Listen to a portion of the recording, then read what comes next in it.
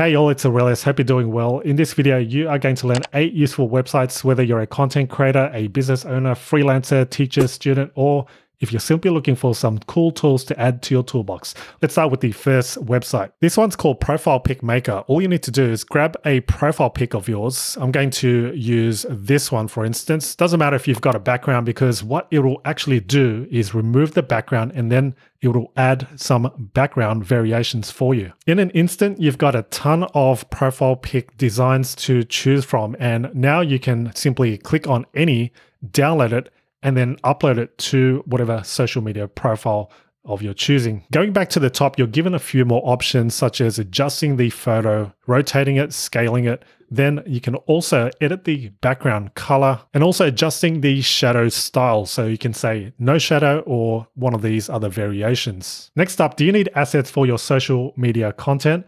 Well, MixKit's got you covered. They've got a ton of stock videos, stock music, sound effects, video templates, and more. So let's say you're making a YouTube video and you're looking for some nature stock videos. You can simply click on nature or do a quick search for that at the top bar. Here are the results. The top bar is always the sponsored videos. So scroll below and these are the ones that you can download and freely use on your YouTube videos. This one here, white sand beach and palm trees, looks pretty cool. So if you click that, you can then click on download free video. It is entirely safe to use if you go to their license page. And for instance, if we click on the stock video free license, you can see that videos under the free license can be used in YouTube videos, social media posts, online marketing ads, and much more. Attribution and crediting is not required, but it's always appreciated. This next website is great if you want book recommendations. It's called Good Books, and if you go to goodbooks.io, you'll land on this page and you can see some of the featured authors or people. Hovering over books, you'll see categories, and also on the right, featured books. Let's click on The Courage to be Disliked, for example. You'll be given a summary of what that book's about, and then you can purchase it on Amazon or Apple Books, but scrolling down is where it's most useful. You can see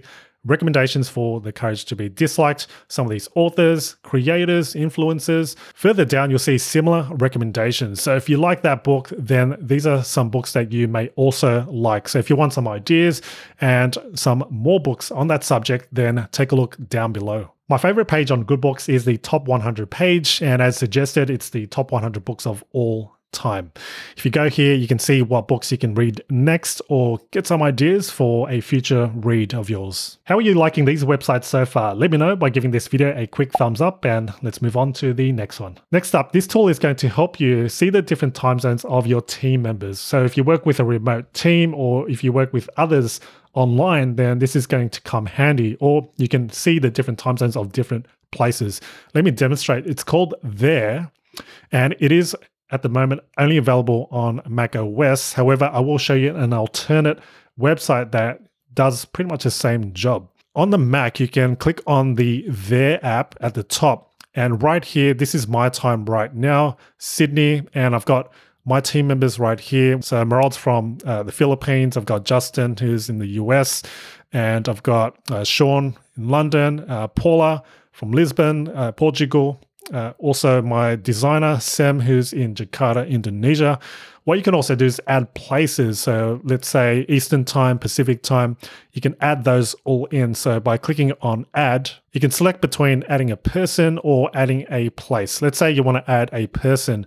You add their first name, last name, and then add the city of where they are actually situated. Upload a photo of them, or you can go and grab that photo from Twitter. The alternate, if you do not want to install There, is a website called timezone.io. If we click on live demo, you can see what it looks like and how it works. Here's a team and the different time zones of where they are actually situated. So rather than having to go to Google to search up what time it is at a certain location, simply use timezone.io or There to see what time it is in an instant. This next website is called DiffChecker, or in other words, difference checker. If you ever want to compare between two files, let's say you've got one text file and another, and then you want to see what the difference is. Let's say one of your team members made a change and you do not know what that change is, simply use DiffChecker.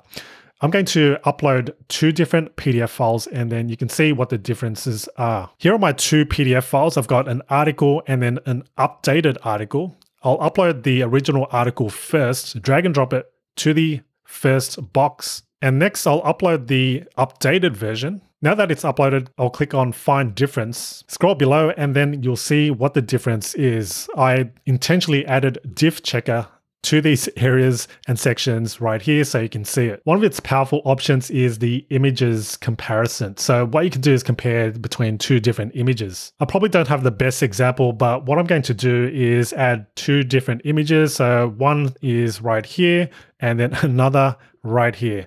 And right there, what you can do is drag, and then you can see what the difference is. So rather than having two images open side by side, you can simply use a DiffChecker in the images section and then drag and then see the comparison.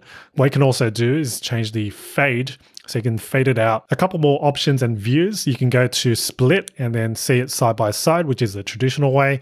And you can also go to difference, which shows kind of the negative. And another one, depending on the type of work that you do, is file details. You may want to see what the height and the width is, the file type, the size. You can see there are differences right here, but the slider view is pretty cool. So just for fun, if you ever wanted to, you can find a doppelganger picture and then upload it and then seeing side by side what the differences are. This next one is going to help you generate website mockups instantly. It's called Screely. All you need to do is grab a screenshot, take a screenshot of any website, drag and drop it to the center, and in an instant, that screenshot has been turned into this kind of web browser mockup. There are a few customization options here, such as the window, if you want that address bar to show, as you can see, there it is. Or you can have no window, it's up to you if you want that clean look. You can also adjust the window style to regular, darken, or outline. Changing the color of the background is really easy. Click on color, choosing from the palette right here or from the bottom and selecting a different color. Once you're done with your mockup, simply click on download. And now you can feature this on your portfolio, on your website, or social media. Moving on, this website is called Copy Paste Character. And when you go to the website, what you can do is simply copy, and there's the HTML code right there. Or you can simply copy, let's say, this character. And I'm just going to do a quick copy on my keyboard, open my text editor and paste it in. And there we go. Rather than being limited to just using emojis, you can choose from dozens and dozens of characters and then use it on social media, in your captions, your descriptions, or wherever else where you want to add these fun little characters. All right, last but definitely not least is called Copy.AI. If you go to free tools, you'll see a range of generators that they offer, such as a free bio generator, free email subject line generator. We've got free Instagram caption generator, content idea generator. Let's click on that. It's going to ask you two questions. What is your niche and what topic do you want ideas about? I've gone ahead and entered digital marketing and Facebook ads. I'll click on create copy. And now it's generated some content ideas such as Facebook ads, best practices, 3 things to consider when choosing a Facebook ads agency, and much more. So if you're ever stuck when it comes to content ideas, you can use the content idea generator specifically to generate some content ideas. Taking a look at a few more examples, you've got TikTok content ideas, free product name generator, free business name generator, and a free slogan generator. And there you have it. Those are the 8 useful websites. Let me know in the comments below which of these is your favorite. I'd love to know. In the meantime, do give this video a quick thumbs up. And if you enjoyed this video, watch this one right here.